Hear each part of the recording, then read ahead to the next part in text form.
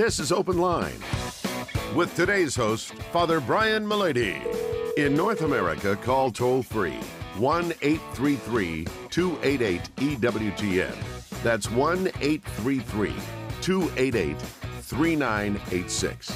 Outside North America, call 1-205-271-2985 or send an email to openline@EWTN.com.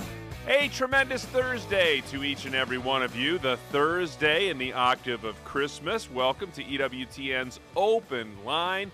Father Brian Mullady is in the house, ready to answer your questions. Pick up the phone and give us a call at 833-288-EWTN. That's 833-288-3986. If you're outside the United States and Canada, we'd still love to entertain your question. That number is 1-205-271-2985, and we'll even put you straight to the front of the line at 1-205-271-2985. And you can always send us an email. That email address is openline@EWTN.com. I'm Jack Williams. Michael McCall producing the program. Your call screener is Matt Gubensky, and Rich Jesse handling our social media efforts today. So if you're watching on YouTube or Facebook Live, you can type a question into the chat window, and it may find its way to us by the end of the program. And our host, as he is every Thursday, the gallivanting, globe-trotting Father Brian Mullady. How are you? Just fine, thank you. Merry Christmas to everyone. Oh, Merry Christmas to you. You've made your way to sunny Southern California, as you do this time of year, to tend to the spiritual needs of a group of Dominican sisters there. Carmelite sisters. Carmelite sisters there, that's what I meant. Okay. Well, we don't want to get back to the sisters. They were considered Carmelites. There you go. Yeah. So we've just celebrated the feast of the Creator of the universe made incarnate, and you want to talk a little bit about the witness of that today at the beginning of the program. Yes. The octave of Christmas is a very interesting liturgical time, because first we have the great joy of celebrating the incarnate Word from Mary's womb. But as Bishop Shin used to say, and Benedict also reflects in his own writings, following the tradition of the Church, Jesus is primarily a redeemer. So that, as Bishop Shin used to say, every other man was born on earth to live. Christ was born to die. And the witness to not only the fact that the Word made flesh and our Redeemer has come among us is in blood, but it's also in a non-bloody way. So yesterday, of course, we celebrated St. John, who was the non-bloody way, because, well, for several reasons. First of all, as the entrance antiphon put it for Mass, he rested on the breast of our Lord and had heavenly secrets revealed to him. And we're invited also to rest on the breast of our Lord in the Eucharist and communicate heart to heart, something which is shown in John in the final belief in the risen Jesus, where at the word of Mary Magdalene, he and Peter go to the tomb. He runs first because he loves so much, and love goes ahead of knowledge. Both are necessary. And then they saw and believed. Now, the other feasts during this week are all by blood, which are fascinating. First of all, we have the first martyr of the church, St. Stephen, the proto-martyr, who was also a Hebrew, a Jew, and who gives witness during his trial to having preached in the name of Jesus, a trial which is very unusual, too, in the sense, not so much of what they did to him, but the fact that it's a very unusual form of death. Because if you remember, they were questioning him, and he defeated them all in their arguments from the scriptures, which would be the Old Testament. And then as they take him out to stone him, every single person in stoning becomes an executioner in the community. And he looks at heaven and gives witness. He witnesses not only that Jesus is born in a stable in his flesh, but that he is in heaven also in his flesh. I see heavens open and Christ sitting at the right hand of the Father, Jesus sitting at the right hand of the Father. And this is too much for them, so they kill him. And he's always uses as an example for intercessory prayer, because remember, Acts very pointedly remarks that they pile up their coats at the foot of a man named Saul, who concurred in the act of killing. And yet, when Stephen prays that God will forgive them for what they're doing to him, many in the Christian tradition believe that was the means God used to convert St. Paul. Then, of course, we have today's feast, where people don't say anything when they're even little children, where they're in just out of the womb themselves, and silently they give witness to the incarnate Word by dying for him. In this, they show that Jesus is the new Moses, because in Moses' birth, remember, the Pharaoh had the Hebrew children stoned, and he even convinced the midwives, the Egyptian midwives, to hide the births of his tyranny. And so we have the massacre of the innocents with the tyrant Herod, who has all the firstborn killed in the Bethlehem in Nazareth, Bethlehem region. And yet, this leads Jesus to flee into Egypt and supposedly get what wisdom and knowledge from the Egyptians.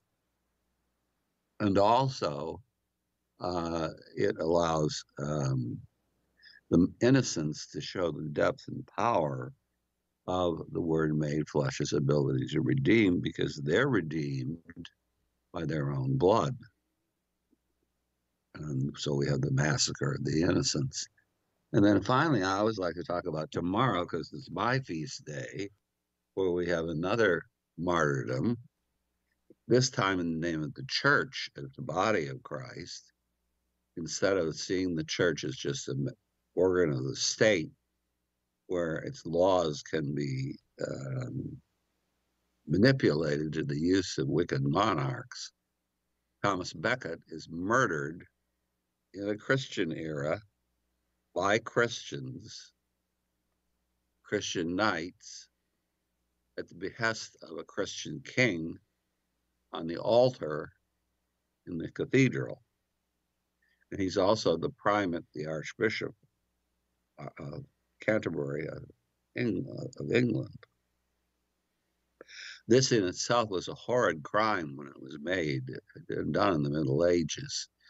And in fact, as you know, the shrine of Thomas Becket was the second shrine in Christendom of pilgrimage to St. James of Compostela. So the woman was an apostle. But Thomas Becket's murder was so notorious that they actually sent parts of the body as relics around the world, and we managed to recover one, because Henry VIII basically had all the relics burned in England. But it turns out there was one in another place in Europe that was recently restored to England. And not only did the Catholics come, but oddly enough, the Anglicans came too to receive this relic. So here we have a final witness of a bishop in a Catholic country in the church with a Christian king, who also by his blood is witness to the Word of God, in this case, our Lord in the Holy Catholic Church. We should thank God for all these witnesses, because they're also diverse, for one thing, and they help to expand and flesh out the feast so they realize it's not just Santa and toys and sugar plum fairies and all that business. Those are okay. There's nothing wrong with them. But here we have blood immediately, a martyrdom, because martyr means witness. We have the blood of martyrs that testify to the Word made flesh. I think a good way to end my little meditation is with the old Latin hymn for the Feast of Holy Innocents. O Herod, wicked of all life, fear that Christ the Lord approaches near. He does not take your earthly sway, whom heavenly kingdoms gives away. 833-288-EWTN is our toll-free number. It's Open Line Thursday with Father Brian Mullady.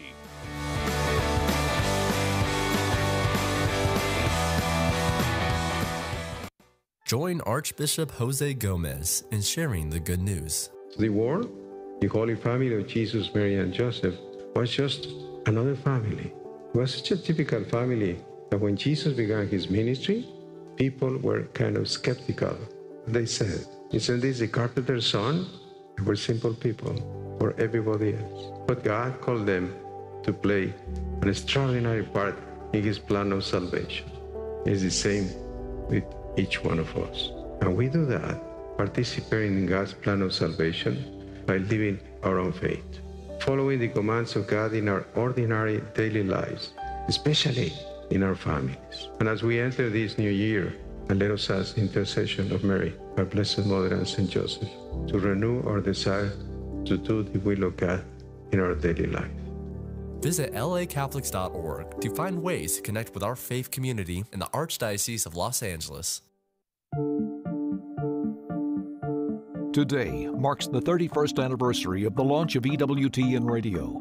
From the early days of WEWN shortwave to the addition of AM and FM stations, satellite radio, web streaming, and smart speakers, we've never wavered from our mandate to proclaim the truth and majesty of the Catholic faith. Thank you for joining EWTN in this mission.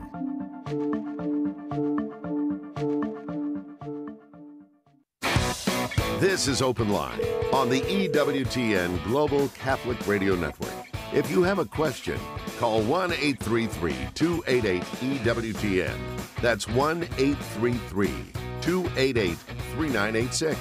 Outside North America, call 1-205-271-2985.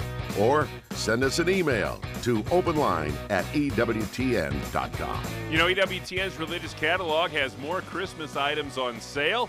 It's a great time to get ready for next year, and a great item here featured today for those of you who hate to gift wrap.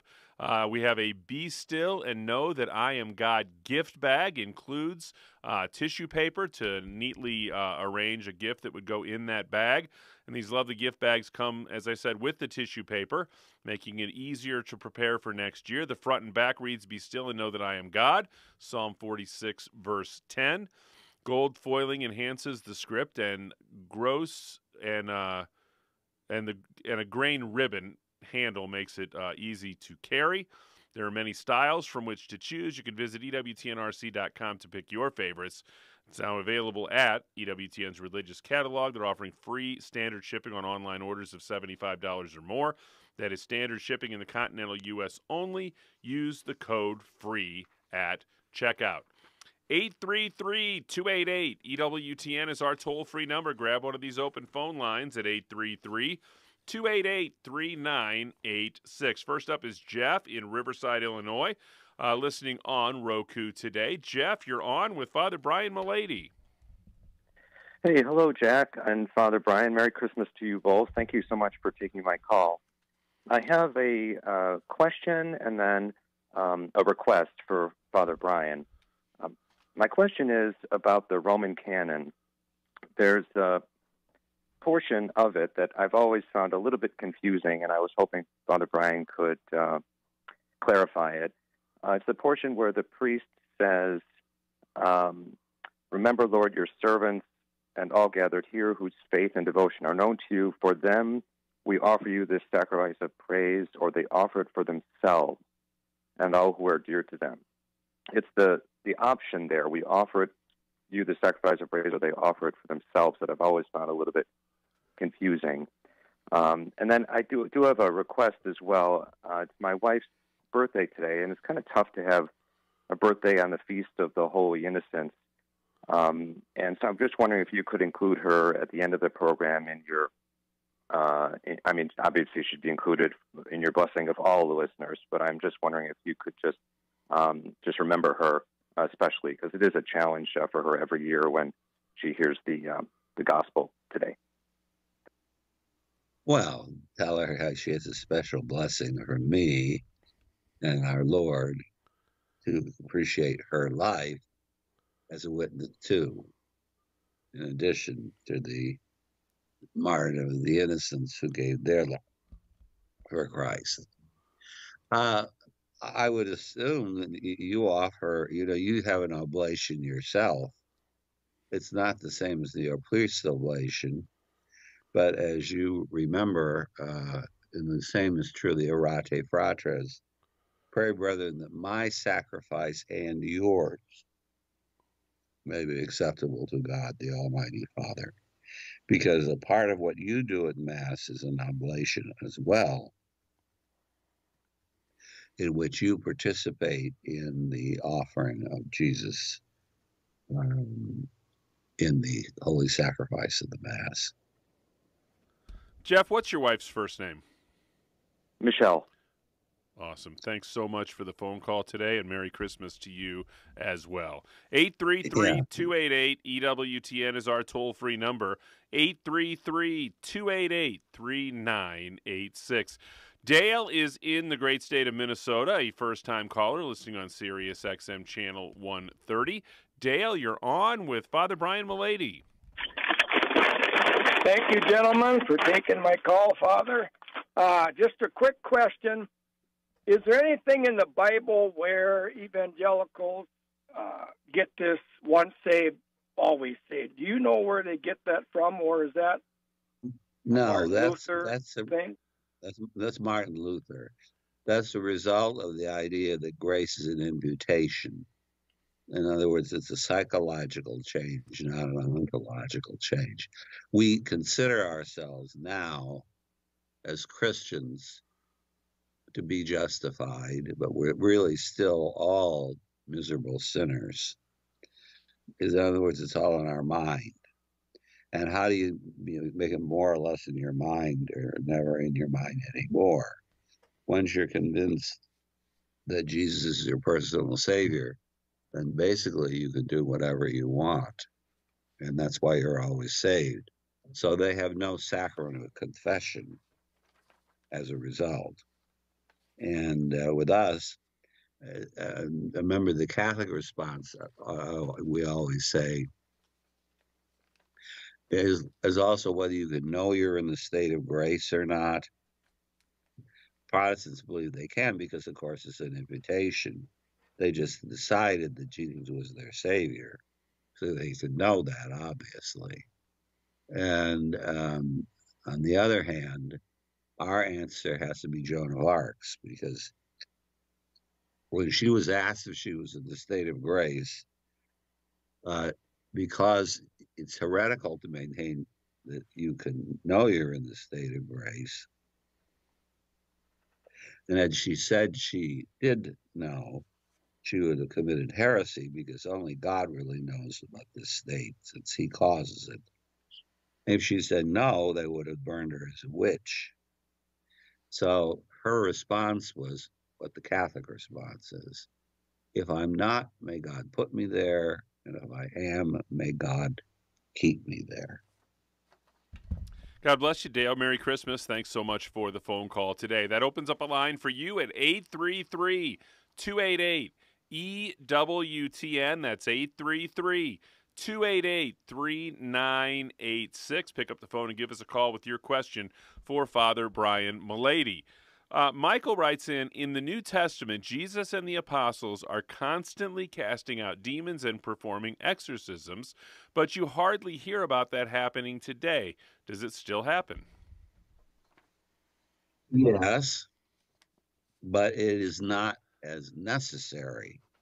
Remember, in those times, Jesus was confronting the demons or the apostles at his behest.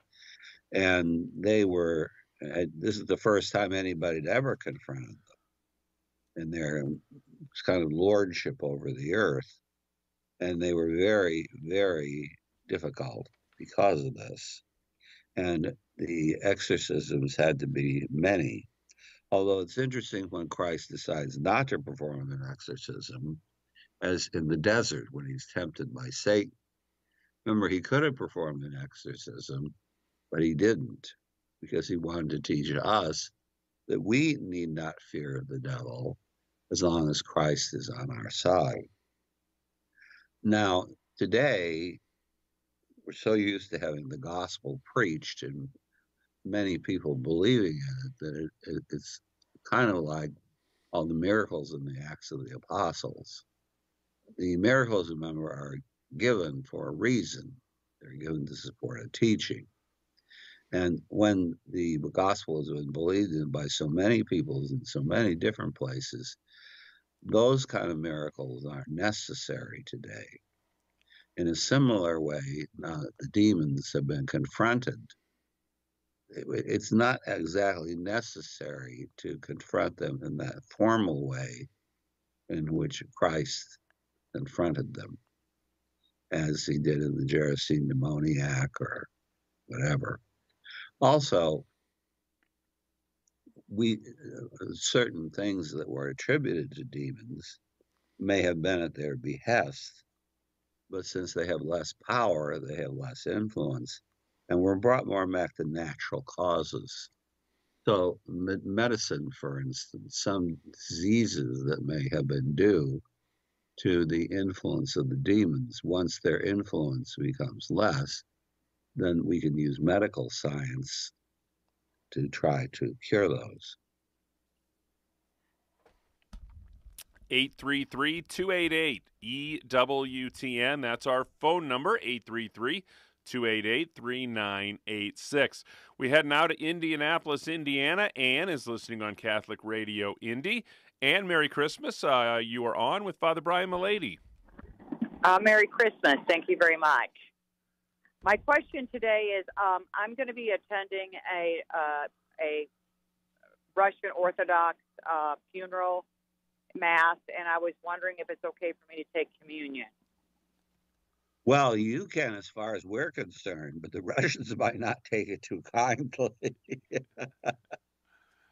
As you know, the Eastern churches, especially Moscow, have always been much more against us than we are against them.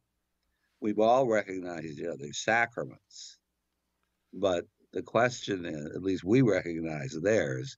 The Greeks recognize our sacraments, but they don't like us. So, yeah, I mean, as far as we're concerned, you can take the sacrament there. But the question is, if they're going to be quite as open-minded, let's put it that way. Does that help, Ann? Yes, it does. Thank you very much. You're very welcome. Thanks so much for the phone call. 833-288-EWTN is our toll-free number. 833-288-3986. Ed wants to know if God has one mind and one consciousness, or does he have three? There's only, let's see now, my Trinitarian theology. Okay, there's three persons, so there would be three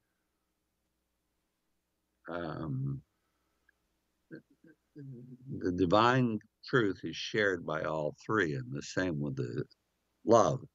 It's why even though we attribute truth to the Son, all three of the persons are true, all three of them are loving, but as radically relating beings, they have a division. That's the only division, remember, in the Trinity is in relationship of origin. So the Father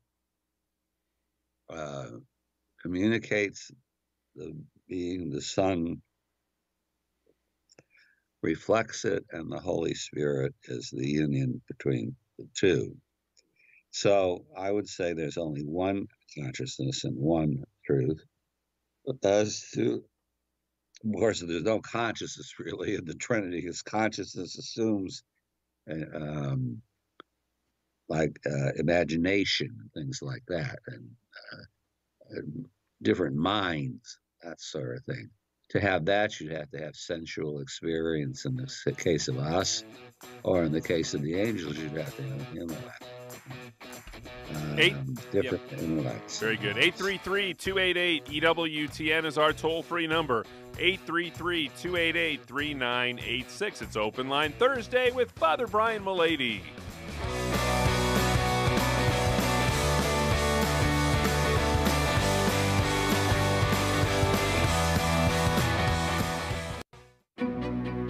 An EWTN Real News Minute is next. The year 374 A.D. Monica, mother of St. Augustine, is a pious Christian woman from North Africa. Although she strives to instill Christian values in her son, the young Augustine slowly distances himself from the light of Christianity and enters the dark world of Manichaeism. His wayward behavior hurts Monica deeply. In tears, she prays day and night for the conversion of her lost son. When Augustine travels to Italy after finishing his studies, Monica follows him to Rome and later to Milan to prevent him from falling deeper into sin. In Milan, Augustine meets Bishop Ambrose and is amazed by his sermons. He formally converts to Christianity in 386 A.D. after reading the letter of St. Paul to the Romans.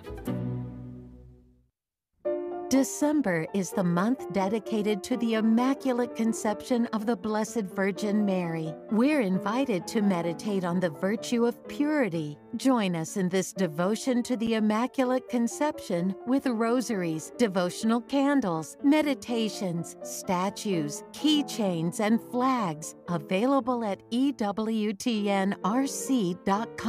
And get a free Immaculate Conception Novena from us by visiting EWTN.com/Immaculate Conception. We hope you will pray this beautiful novena with us as we celebrate the solemnity of the Immaculate Conception during December.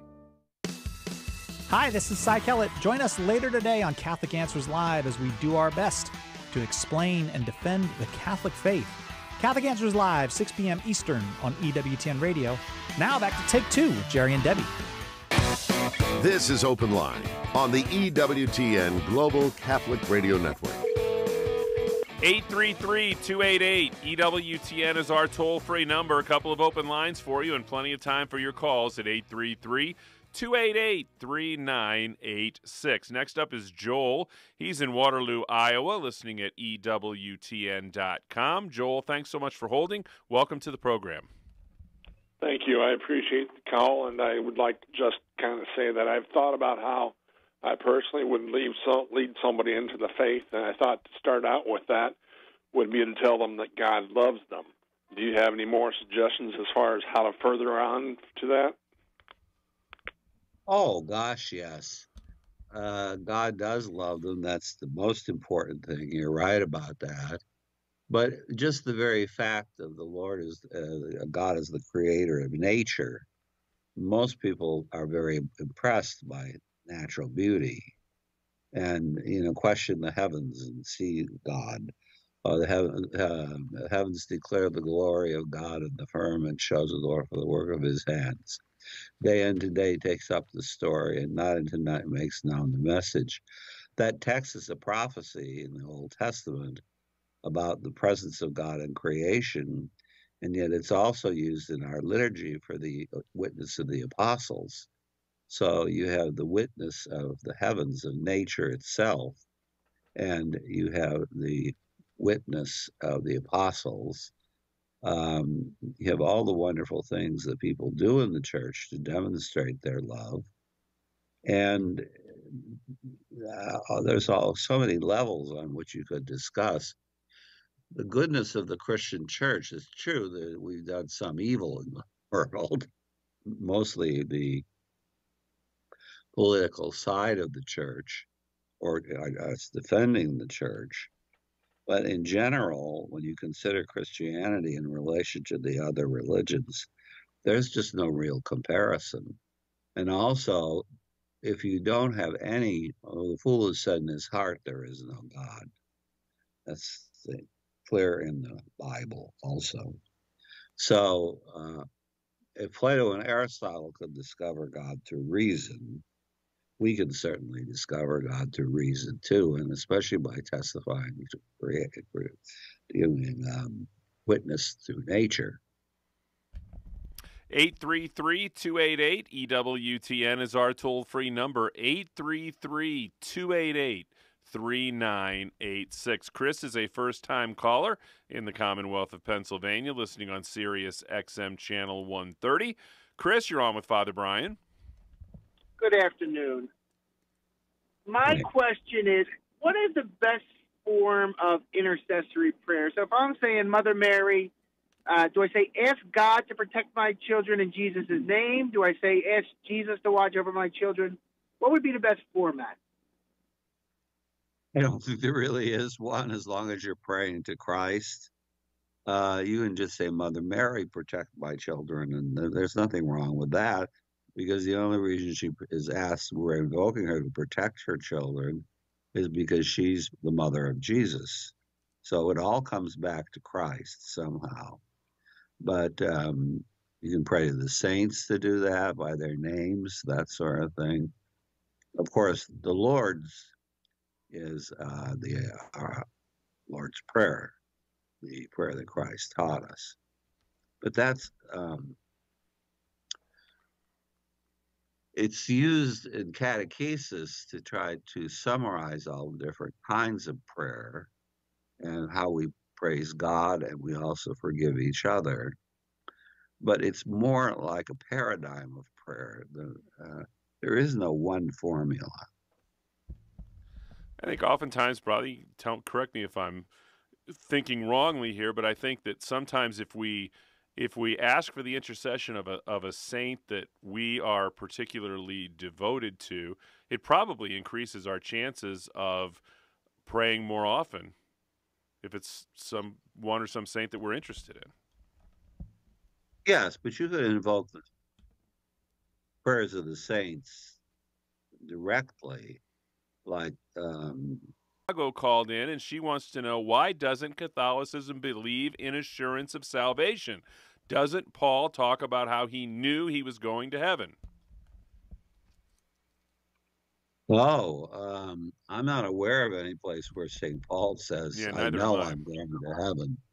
And so I would deny the major, which is not. I can think of a lot of instances when he kind of said the exact opposite. Yeah, he talks about the gifts God has given him and the fact that he's destined for heaven. But I'm not aware of any text where he says he's assured of salvation no matter what he does. And I've actually had Protestants tell me that even if they commit murder, as long as they accept Jesus as their personal savior, they don't have to worry. They'll go to heaven. And I asked one about Matthew 25, I'm hungry, which you gave me to eat. And said, aren't those works? And he said, but those aren't for Christians. That's the white throne of judgment.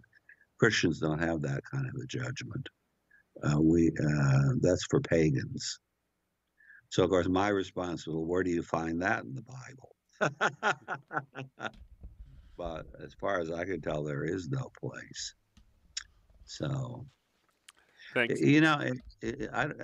Luther, as you know, was very tormented by whether he was saved or not.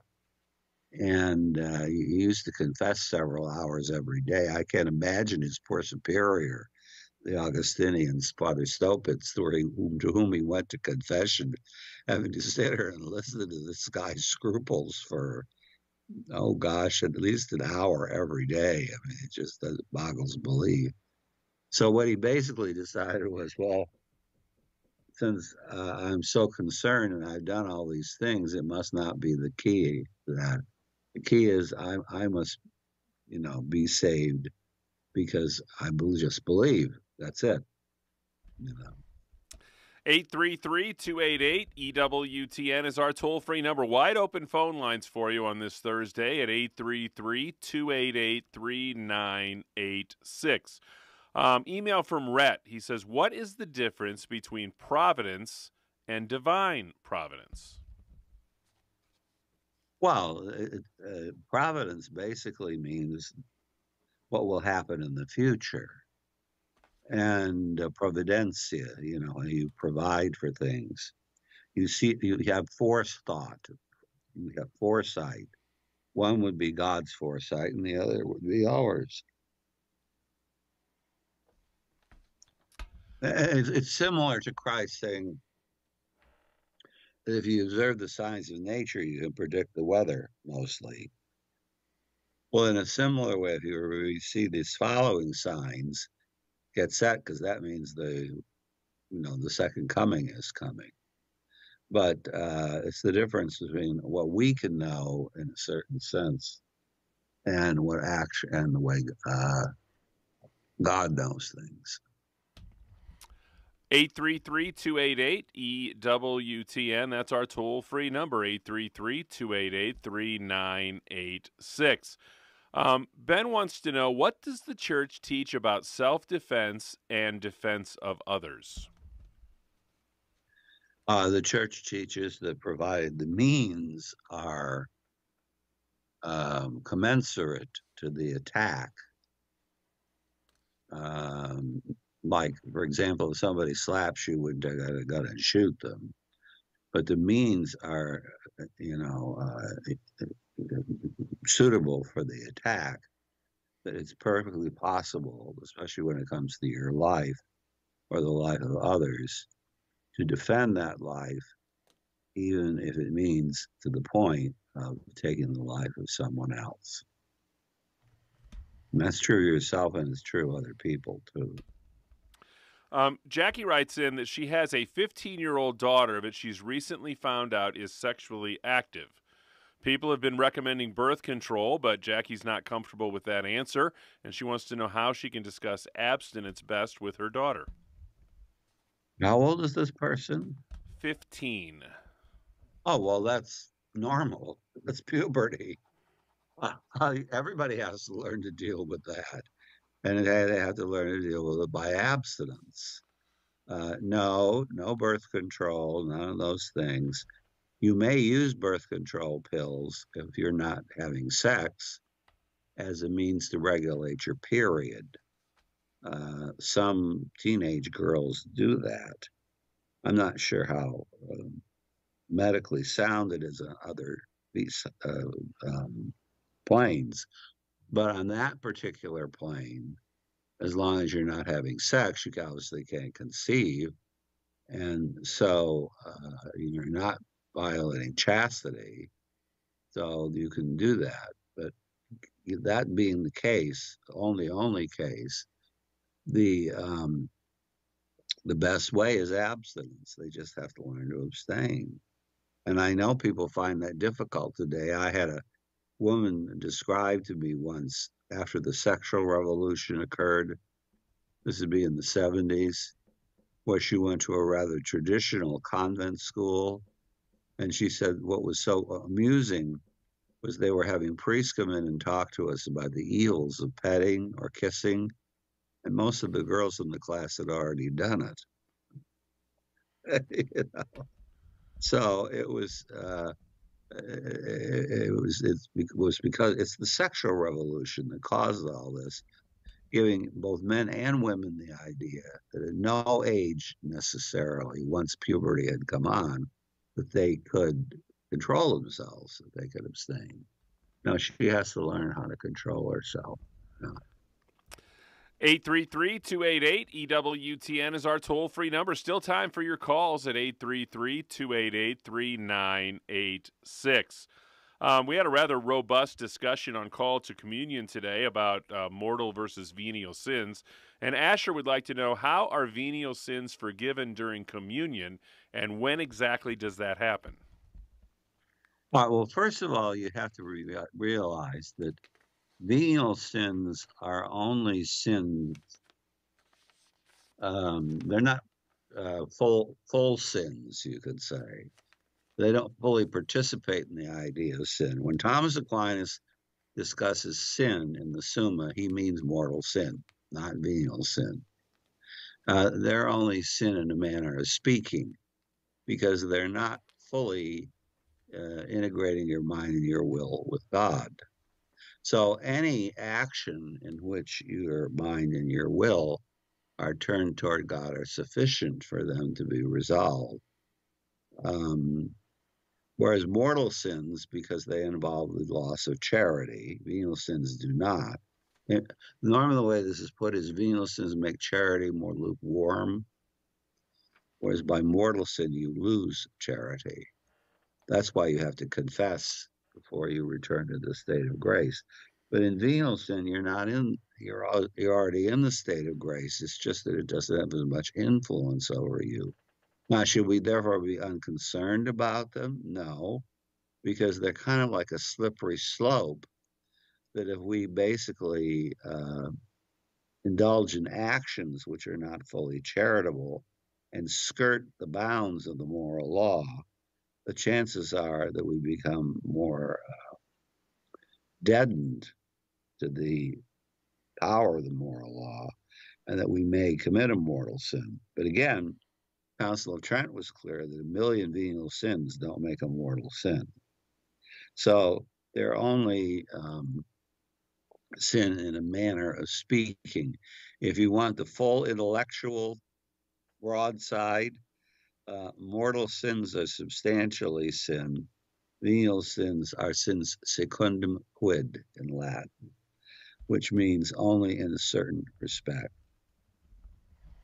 833-288-EWTN is our toll-free number. I want to invite you to tune in to Word on Fire Sunday afternoon, 4 p.m. Eastern Time on EWTN Radio. Bishop Robert Barron illustrates the truth, beauty, and goodness of Catholicism in his own unique way. That's Sunday afternoon, 4 Eastern, Word on Fire, right here on EWTN Radio.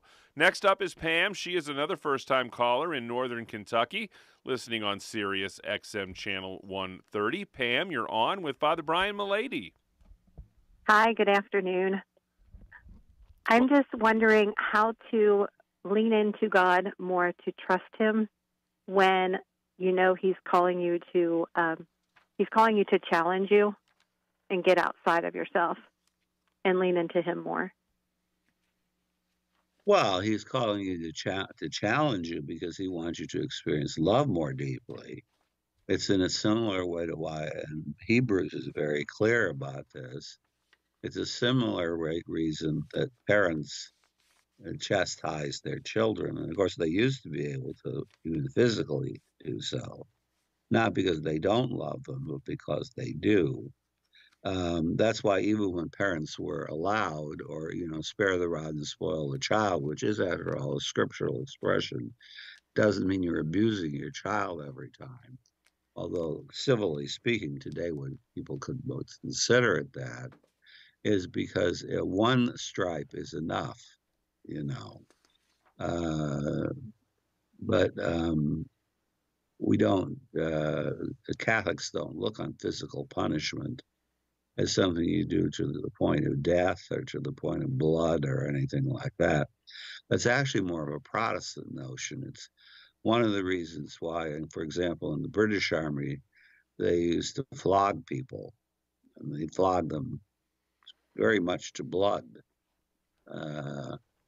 But because He calls you to heaven, and He wants you to have a deeper experience of heaven, and it's because of our sins that we need to suffer like He did, something ourselves, in order for us to become more aware. Now, He, of course, didn't have any egotism, but we do, to get rid of that. And even if you don't experience suffering from others, I was talking about this morning.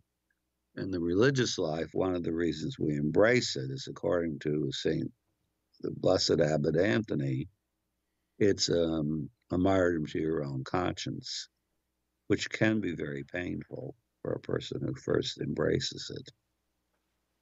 I think for many people to admit they've got an ego is very hard for them and a great suffering.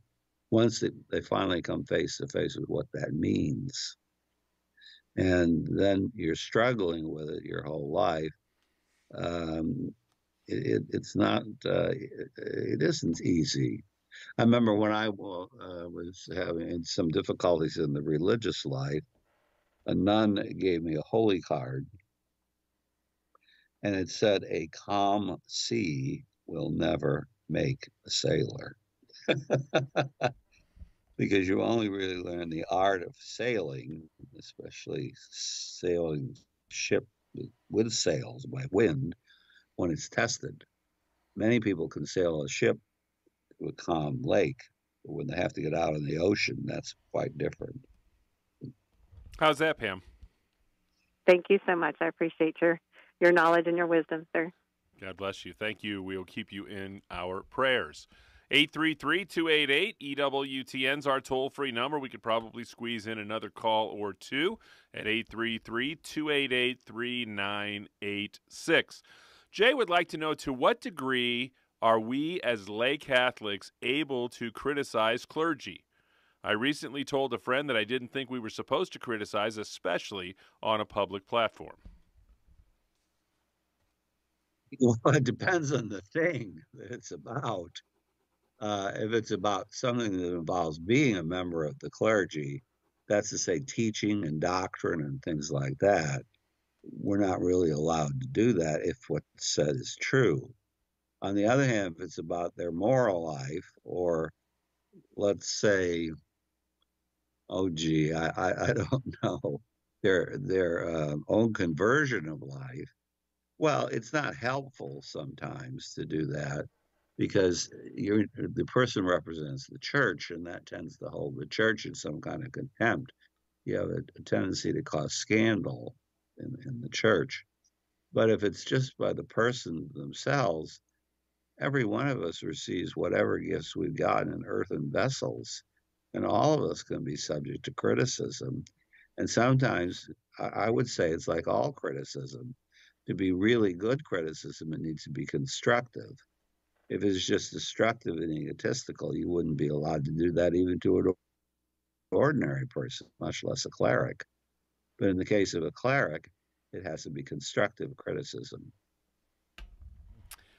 Henry wonders, can you explain the difference between holiness and righteousness ontologically? Righteousness refers more than just holiness. Holiness is the fact that you're in the state of grace. For example, when we're baptized, we're in the state of grace. Whereas righteousness refers to the fact that as we become more holy and more in love with God, that our faculties themselves, our intellect, our will, and our passions become more integrated with each other in our moral choices.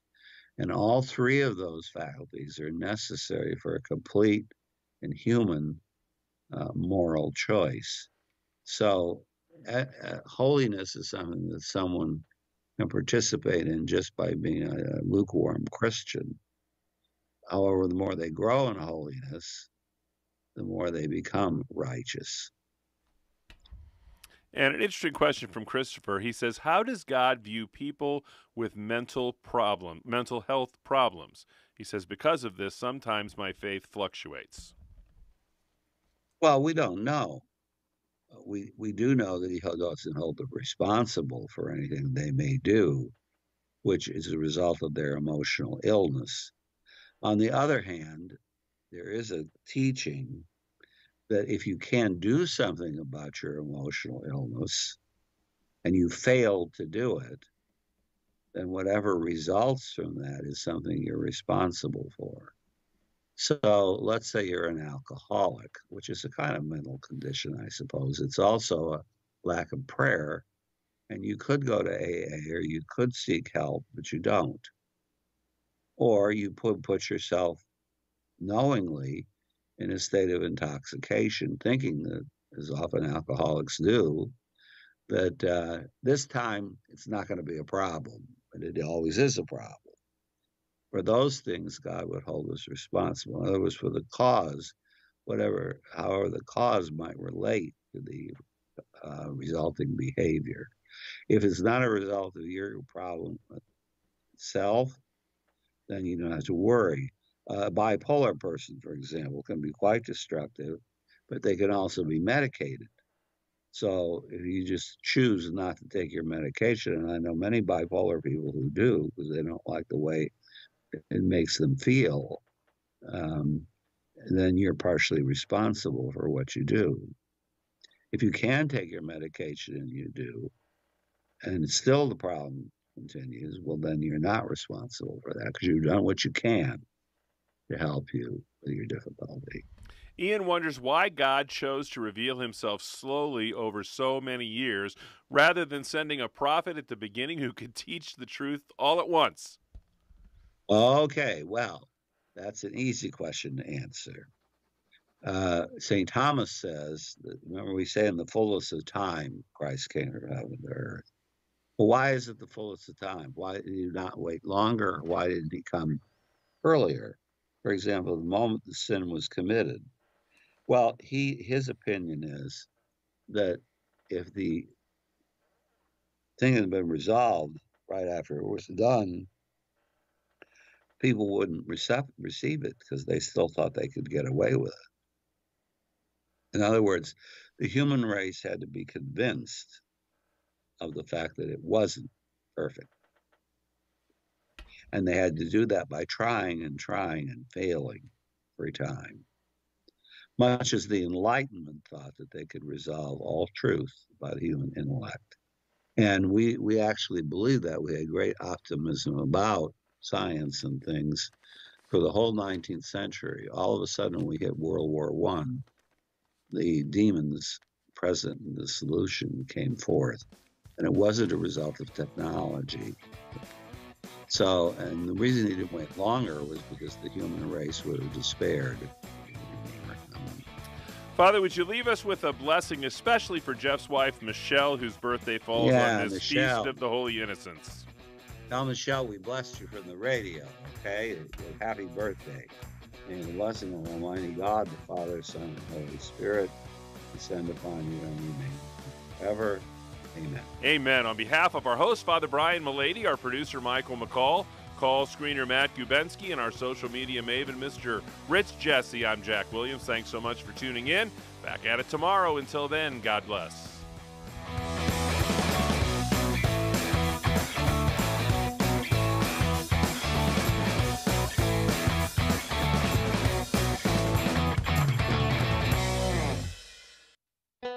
The most original Catholic content is on EWTN Radio. On Mother Angelica Answering the Call, Father